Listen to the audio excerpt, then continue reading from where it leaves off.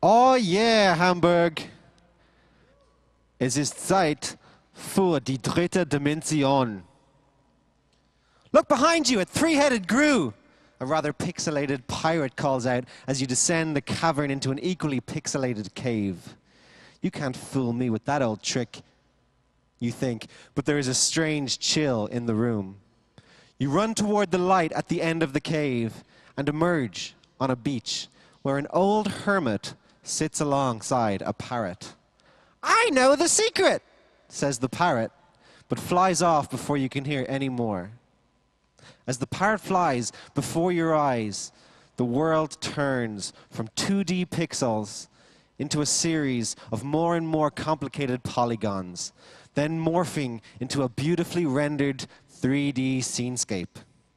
As the pixelated world around you shifts from 320 by 240 resolution, getting ever more complex, you reflect on your life and the simpler days gone by.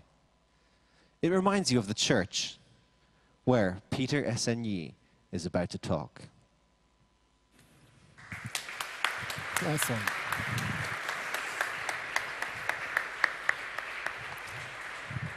Hello. Hi, my name is Peter. I don't even try to pronounce the second part of my name. It's Eszenyi if you want to know, but it's really hard to say, so yeah, Peter is fine. I live in London, I work in London for a company called Territory Studio, and what I'm going to talk about this afternoon is going to be how we do stuff for films. We basically specialize in doing user interfaces for various films, big ones, small ones. You might have seen a few of those. The last one that we did was the Avengers, and I'm going to talk about that a little bit later. So, yeah, I'm really happy to be here, and I think I'm going to be the guy who provides the light entertainment, because you guys are, you know much more about coding and serious stuff than we do. We just do the superficial light stuff. So I hope you're going to enjoy it. Let's do it. Right. So the company that's called Territory Studio was founded in 2011. It was founded by 3 guys, and we started doing, motion graphics stuff. We started to do branding and digital design as well. It was a very small company, and then we started to grow, and right now we have 12 full-time employees. At times when we have to work on a big film, it goes up to like 30 people. So we use quite a few freelancers. A nice one. I really love that.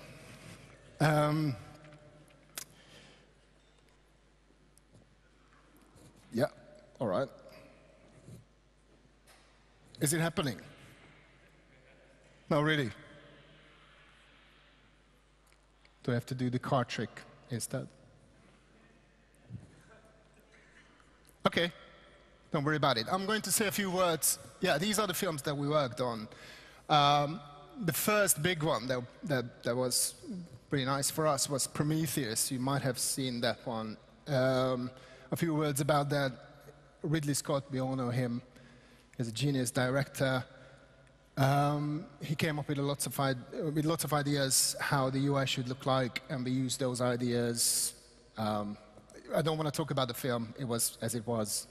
But we did some very interesting stuff on it. And then we did Zero Dark 30, which is a very different thing. It was based on real-world stuff, drones flying above different places. So it was much more grittier and down-to-earth than Prometheus. Then, based on that one, we did Guardians of the Galaxy. I don't know if you've seen it. Did anyone see Guardians of the Galaxy? Nice. I think it was a good film. It was really funny. It was, not the usual Marvel big stuff. It was much more, sci-fi meets Marvel. Always good. And then we did Ex Machina, which is a... Was it shown here? Was it in Germany? Did they show the film in Germany? It's a film by Alex Garland, who did The Beach. He wrote the script for The Beach, and that was his first film, and it deals with artificial intelligence and how robots taking over the world. It's a very small, very beautifully done film. I'm going to say a few words about that later. So, what is it that we do? The one on the right, I think everyone recognizes that. And that's the essence of what we do in films. It tells a story that's kind of hard to tell with words. When you see that thing on the right, you know that, you have a certain distance to do something that's got something to do with that little thing in the middle. That's it. Directors like that stuff because it's very easy to show. Just a quick cut to that screen, and it immediately tells the story. And that concept was taken a level further with Minority Report. You all know that kind of thing. I just had this discussion earlier that it's not really working in real life, is it? That's going to be really hard work to do something, just open my emails like that. That's not going to work. And Iron Man on the right, that's lots of information on a very small, in a very small space, very nicely done. And in the case of Iron Man, the user interface sort of like delivers more stuff about the story that, quite important and almost becomes like a secondary actor to the main actor. So this is what we do. This is what we specialized in. And a few words about how we do it. A lot of people think that all we do is just sit in a studio, and when the film is ready, we get the plates and we come up with stuff. That thing behind me shows that that's partially true, but partially not. We do lots of stuff on set, and that's called on-set delivery. And what we do is we start to think about how the UI should look like, what's the point that it wants to take across, and what the director wants to show, and we come up with designs, iterate through those designs, and then, with a company that we work with called CompuHire, we help build these sets, and we set up the UI screens to be on set, so the actors are able to use them to a certain extent. Obviously, it's not really going to work the way it works in a film, but it's really nice to have something that the actor can touch or, manipulate to a certain extent. That helps them to act instead of just, imagine there's a green screen and you have to sort of pretend that you are reading a very important email. I mean, like, if you're a good actor, you can do that, but I don't even try to do that. Don't look at me like that. It's much easier for them. The directors love it because it gives a sense of reality to the whole set. The lighting that comes from those screens really lights up the actors. And we just noticed in the past couple of occasions that they really like to sort of like blur it in the background behind the actors because it looks interesting instead of just having a wall or having something that's flat. So some of the stuff that we do, which you might be able to see are quite detailed, become just, a blurred, nicely lit wall behind them, which is a shame in a sense, but that's what we do. So the first thing I'm going to say a few words about is going to be this, Mouse. What's Mouse? It's a very, very small, short film, done on basically no budget. And the reason I'm going to talk about it is just to show you how it works throughout different scenarios. So in this case, we had basically very limited resources in terms of time and people and what we can do. And what we did, we used everything that we could get our hands on to do interesting stuff. So what these guys did, when they filmed the production, they had a Kinect connected to the camera, and they were recording all the depth data that they can, get, just to illustrate how it worked. So they filmed a plate of the motorcycle just going across the track, And you got all these depth data. And from that depth data, we were able to create 3D models, which is like, it's a nice hack. It was used quite often in the past couple of years, but it's a really nice way of like getting something more out of that fairly simple DSLR-based shot. So the idea of the film was that there's a robot dog or something like that that was built by the American army, and it's just sort of like gone away. And he becomes friends with a guy who's a motorcycle rider, and they do something. We did not write the film, but we really liked the concept of being able to come up with ideas that how this robot dog sees the world. And that was the concept that we started to work with. It was like, we have to show, there were like, I think 4 or 5 shots when we had to show how this thing sees the world. And the good thing about this being a very small budget film was that we could say that, all right, just give us the freedom to come up with something that we can come up with. And we got that freedom, so we started to experiment. We got the 3D data, we got the 2D film plates. So we started to think about what happens when a robot dog is sort of like, it meets someone or somebody. And does it need to see like human forms at all? Or what's happening when we see the world through the eyes of this creature?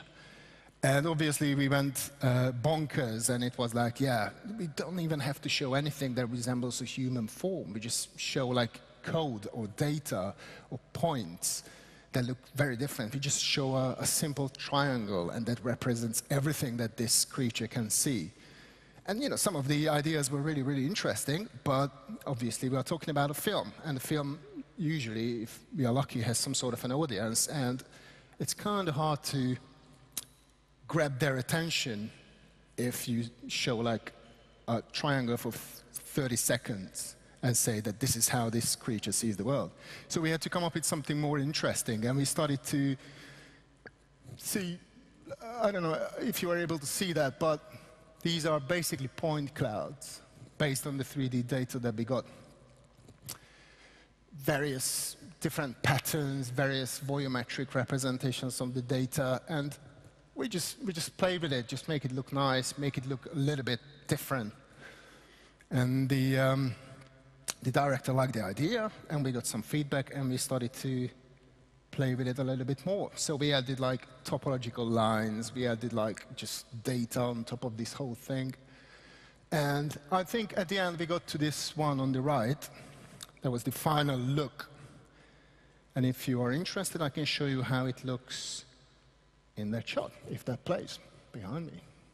So this is how that robot dog sees the world. I try to play it again, if it plays. Nice.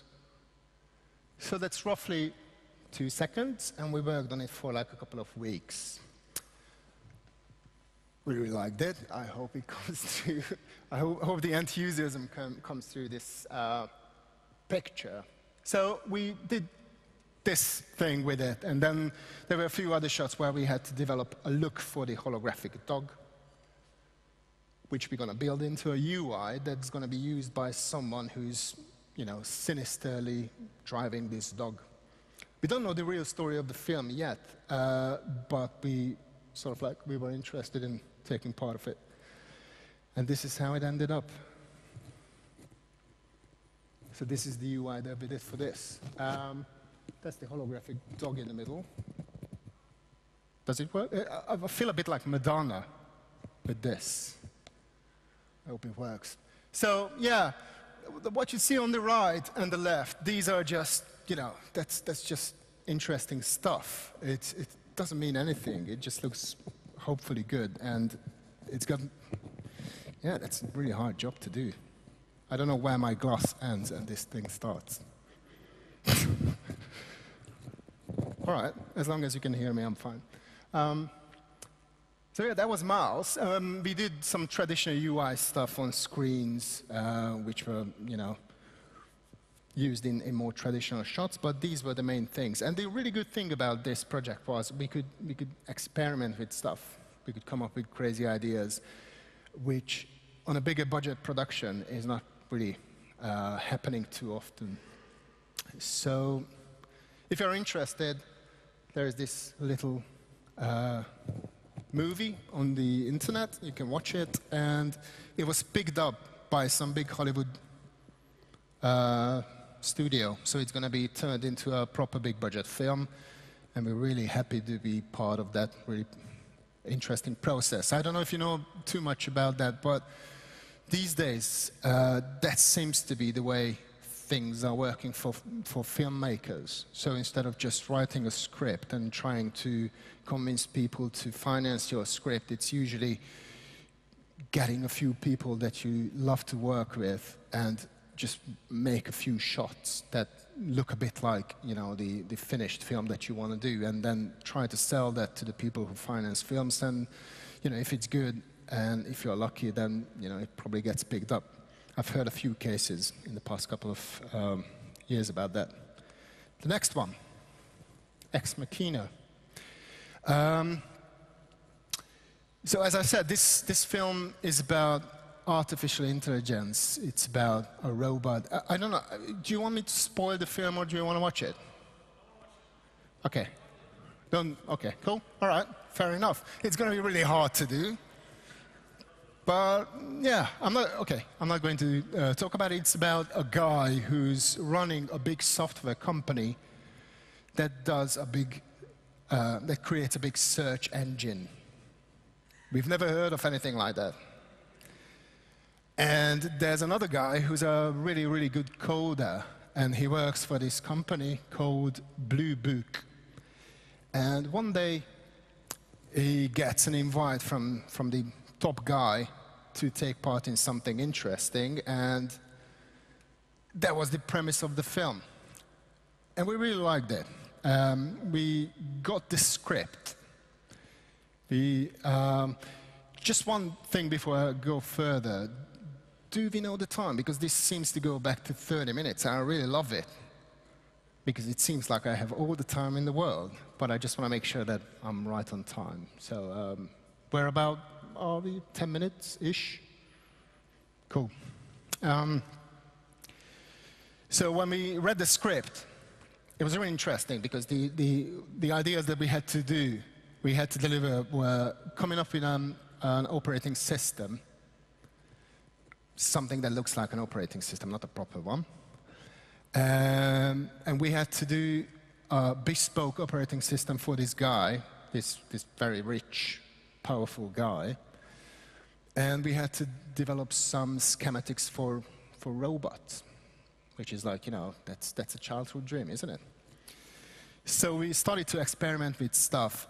This thing was based on reality. So when we started to design the UI for this, obviously it needed to resemble something that might work. So we had buttons, we had like windows, we had stuff, and we had on the right, my right, your left, lines of code. And you guys know code much better than I do, and I don't know if it makes any sense. And, you know, this is a very, very tricky thing, because when we do something like this, there are people out there who really pick it apart. And that's the first thing usually on the internet. What's that shit that those guys put into that window? So in this case, we hired a few guys to come up with code that actually makes sense. I don't know. This is one of the style frames that we did, so that might not be the case in this one. I don't even start. But yeah, I think, so we developed this. That was Caleb, that's the main actor. Caleb's computer, he had a search engine, and he had some windows that he does code in, because that's what he does for a living. And obviously he had to do some emails. So that's an email system with some servers, browsers, folders, and downloads. And what else do you need in an office? Here's the answer: spreadsheets. So we did spreadsheets. On the way here on the plane, I just read what's in there, and it says pack, pose, body, joints. Don't ask me who did that there and why and what does it mean, but this is Blue Book. This is the Blue Book operating system that we did for this film, and this is how it looked on set. So we had a nice office. I think it was filmed at the Bloomberg offices in London. So they had a few computers. They had like people pretending to work on those computers, and everyone loved it.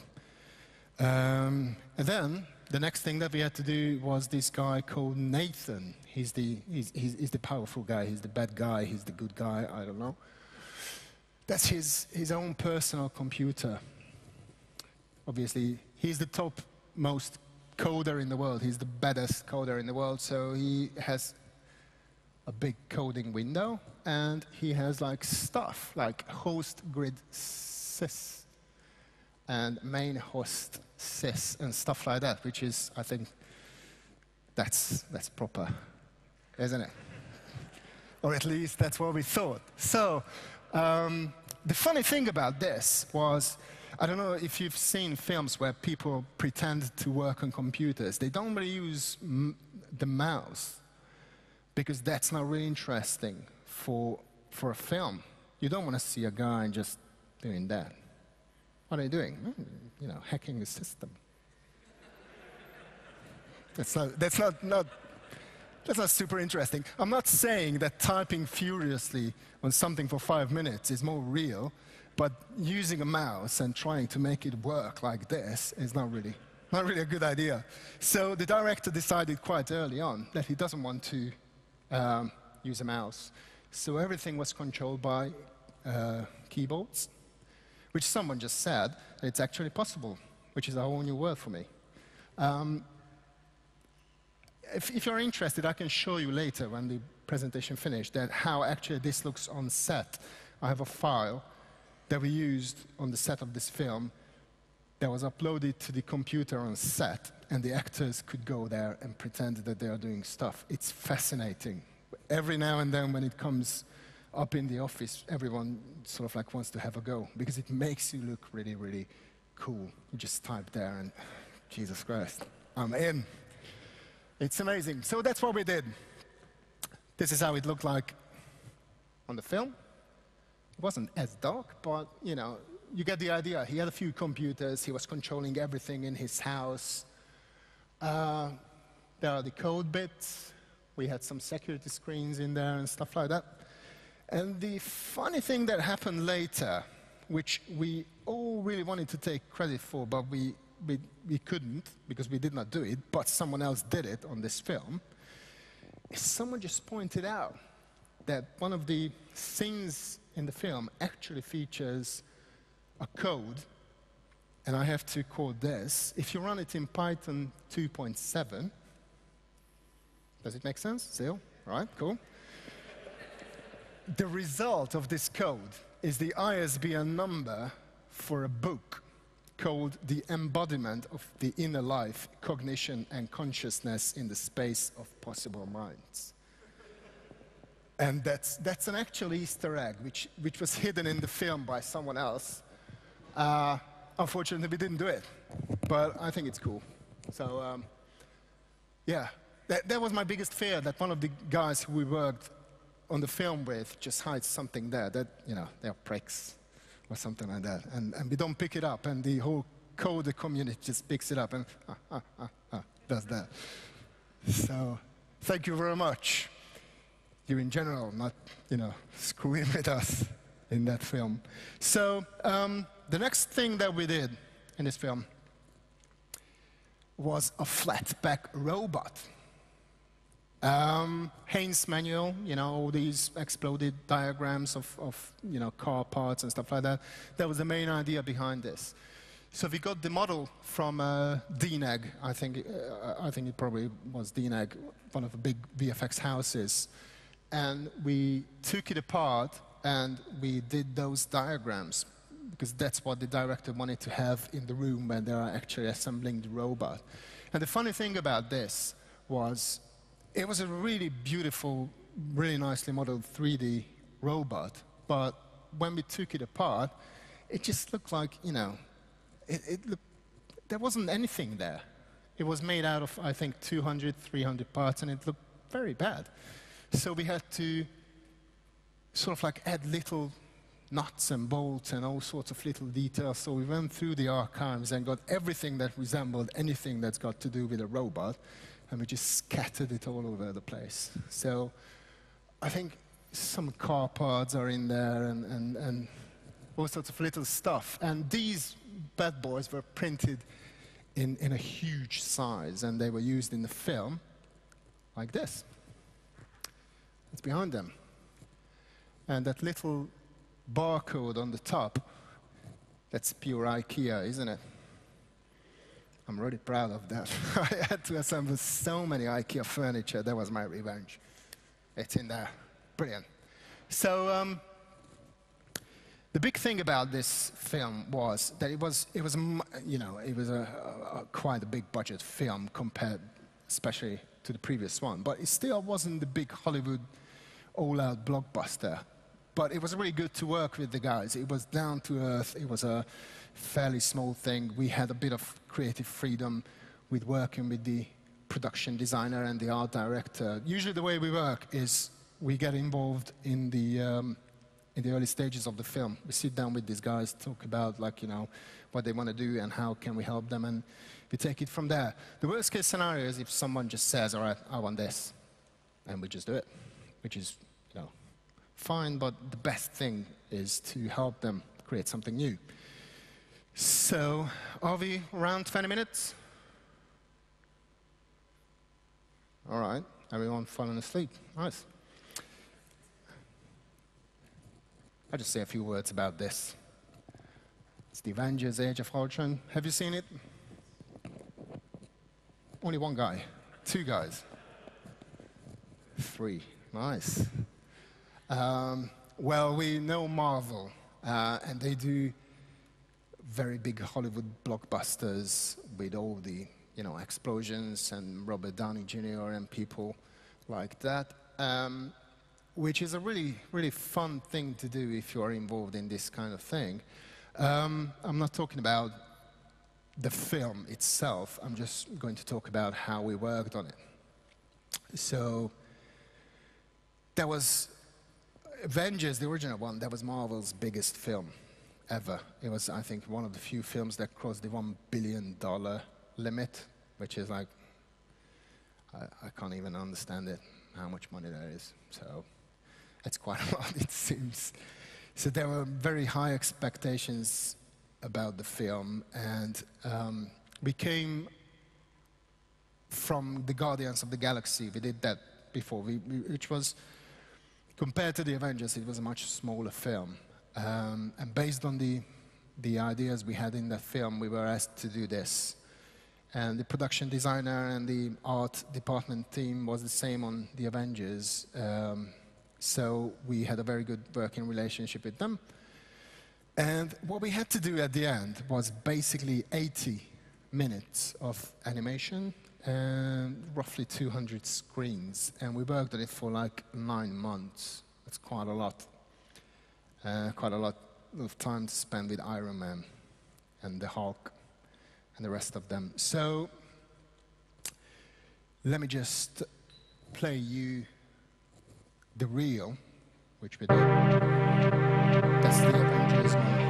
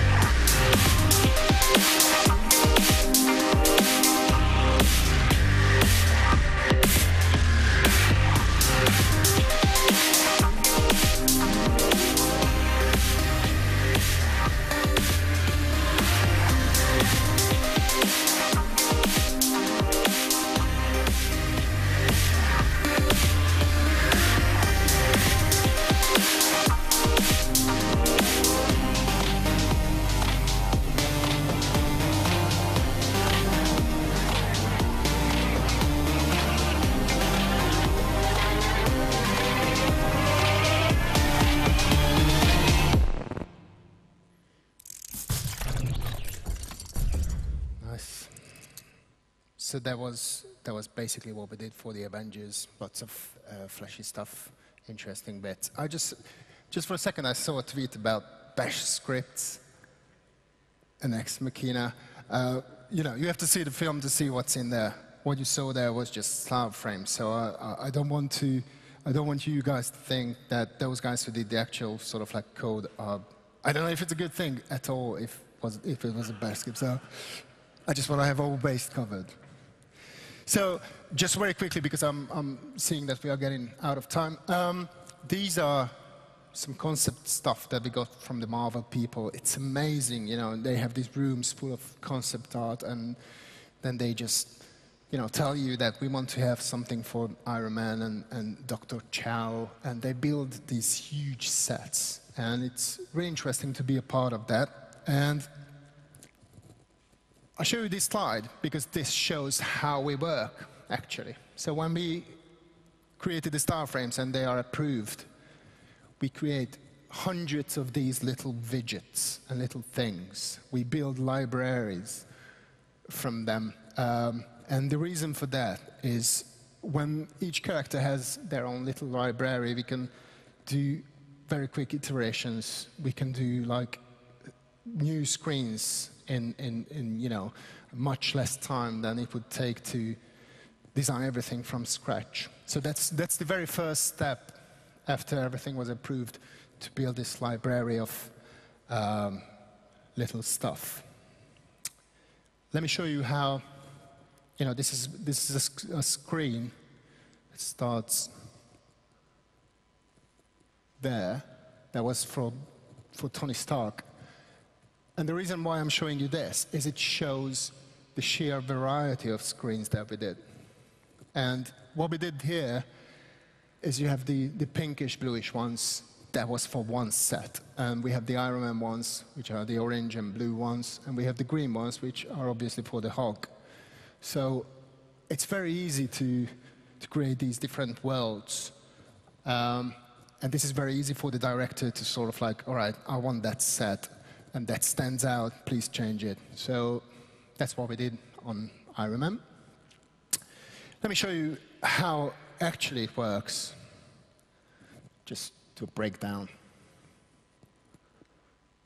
There's a very nice 3D model that we sort of like dissect and render in different passes, and then we just pull everything together. And the reason for that, the reason for rendering it in passes is we can use various parts for various purposes. If you want to do a new screen, we don't have to re-render everything. We just, you know, use part of the original render, and then we do a new screen. Here's another breakdown.